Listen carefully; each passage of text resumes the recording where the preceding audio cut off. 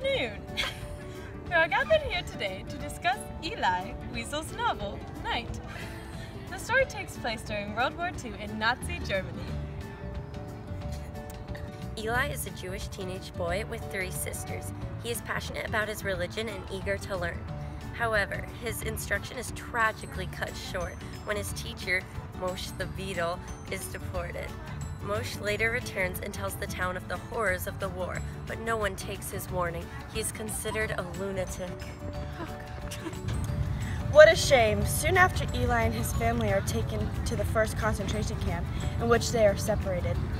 The men and women must split up so Eli won't ever see his sisters or mother again. Because the book is from Eli's perspective, there are only 2 main characters, him and his father. The 2 of them endure many challenges and are able to hold on for quite some time. Eli's father, although becoming extremely weak, is able to avoid numerous selections of death. Every few weeks, the doctor comes to evaluate who is still fit enough to walk, and the rest are killed. They find the strength to repeatedly fake their health because of their love for each other. However, Eli's father is an old man and does not have the same strength. He eventually becomes ill. Eli tries to fight for his life, forgiving him anything he can, like his food ration or extra clothing. There's only so much he can do, though. Eli's father dies 3 months just before the Jews are liberated from the camp.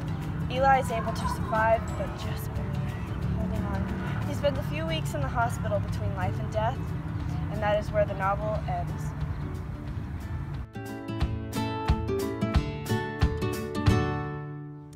The depth of Night is far more intense than many books that generalize the Holocaust. One of the main reasons for this is because it is from a first-person perspective, the perspective of Elie Wiesel. Eli begins to lose his faith, wondering why his God could let this happen and not do anything to stop it. He was mad at his God for allowing such horrible things to happen to the people who worshipped him with all their hearts and souls. On top of losing his faith, he begins to lose all feeling, both physically and emotionally. He becomes numb to the pain of the harsh treatment he receives at the camp. He also becomes indifferent to the torture that him and the others are going through. He only really considers himself and his father. This is not to say that he doesn't care, but when he loses his faith, he begins to realize that there is nothing he can do to stop the horrific things happening during that time. He knows that to worry and stress will do nobody any good. Yes, Eli cares deeply for his father, but he finds himself not even flinching when his dad gets hit or whipped by the guards. This is because he knows that he can do nothing in his power to prevent them from hurting his father. It is hard not to feel the pain of the Jews while reading this book, because no detail is left out. This makes the book far more effective and powerful than any strictly factual explanation could be.